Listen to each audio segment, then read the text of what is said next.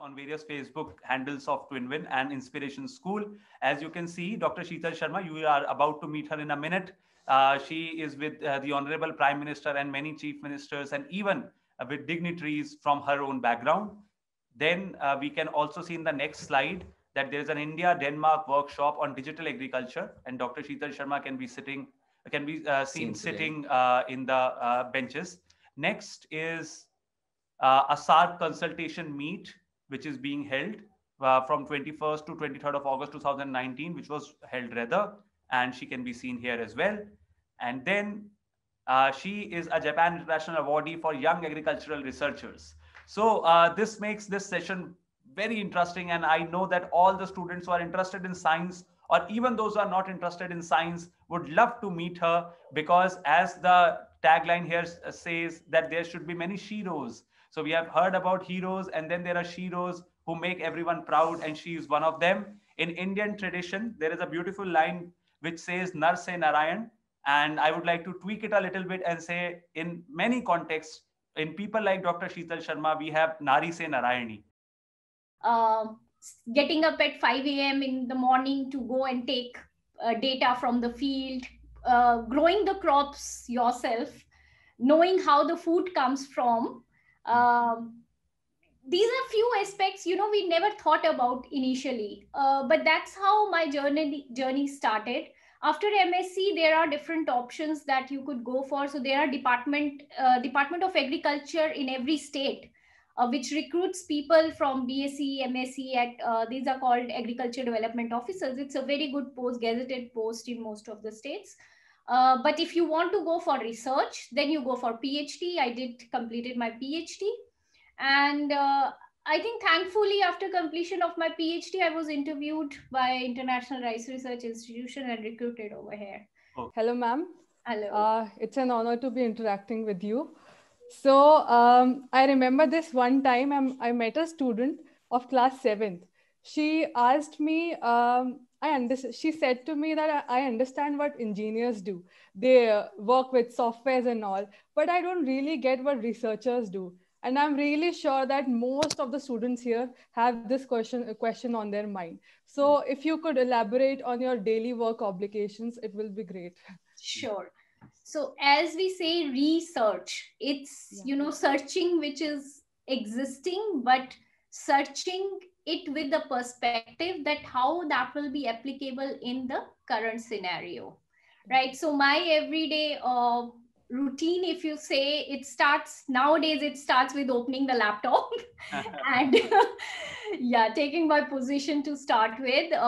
We do one session with my staff, which is distributed across the globe. So I have staff right now in Myanmar, in Indonesia, in Bangladesh, sitting in Odisha, sitting in Varanasi. So we have one session where we interact and we kind of brainstorm on the research that we are doing, the experiments that we have put in the field, how they are going, what we are noticing.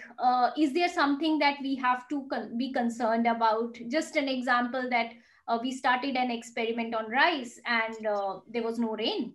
So whether we need to include some drought tolerant varieties in those areas for the farmers, because they are suffering that the rain patterns are changing. And then we brainstorm on what need to be done. What also, like, we have to think beyond these times. Agriculture is something that will continue. You can live without cars, you can live without computers, but you can't live without food. So you have to do something about it. And then I look at so you have to read a lot. We read a lot of research papers, journals, newspapers on what is happening. Think about it, like how you can make a difference into it, how your work will help in changing something that is happening now or will happen in future. Yes. Right. So just an example, we are working on developing varieties which can grow in high CO2 levels and in under high temperatures. So that will be the scenario in future.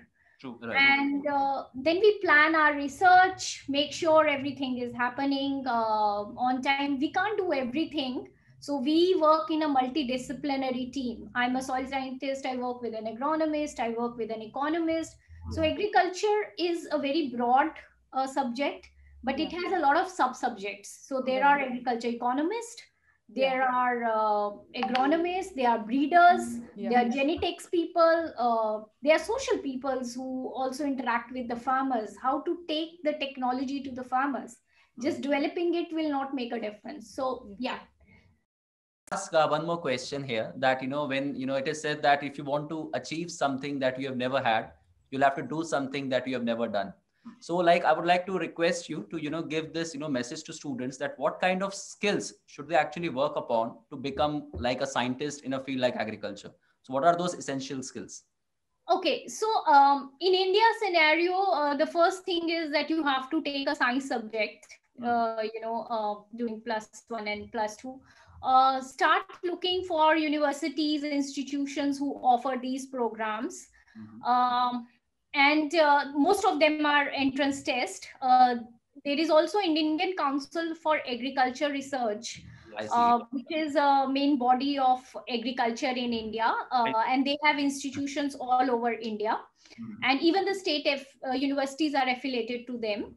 So they also put in entrance exams, and you can apply, and you also get scholarship for the studies. Okay. So, but finally, I mean, whatever subject you take, the key is hard work. It doesn't mean that you have to be very intelligent. What you need is the hard work and being persistent and having a passion for what you do. If we don't have a passion for what I'm doing, I'll not be happy with what I'm doing. And if you see that you are making a difference for people like the farmers, who are at a very grassroots level, that's what encourages passion in you. Yes. So I think that's the key: hard work, persistent, and having a passion for what you do. Yes. There's one student like Ranjana who is asking a question. Can you please tell what are the main subjects that are there in BSc Agriculture? Okay, so BSc Agriculture is a professional degree, and when you enter into agriculture, it's similar to any other. So it's more broad at that time at a BSc level. So we are taught everything that is related to agriculture, which is breeding, plant breeding, genetics, entomology, which is a study of insect and pests that affect the crop. We study agriculture economics, which is like what is the economics of producing a crop. We even study veterinary sciences because those are directly related to agriculture. We study home sciences, which are also related to agriculture. Then we have pathologist, which is the study of diseases. Agronomy, which is the study of basic crop production. Soil science, which is the study of soil, what is happening in the soil, what reactions are there. So can you list out some of the professions that students can take up in the research field or the science field after that? Okay, so there are many actually. So it's not only agriculture. After you complete your science, we have now a good scope for biotech. It's growing. There is a very good scope in genetics, because of the climate change, we need new plant species. There is a very good scope in economics, actually, agriculture economics, where, there is a need to understand the value chain. And they have a good scope in international institutes like FAO, if you talk about World Bank and different international organizations, this is there. Even if you are doing PhD in chemistry, there is a big scope in everything that you do. So there are a lot of streams that you can choose from. There are a lot of options actually nowadays that are available and with good career scope. Exactly. Yes, ma'am. Thank you so much. Last but not the least, the environmentalist. I think you have one on the panel. Yeah, policy making and so I think these are some of the good scopes that you have, and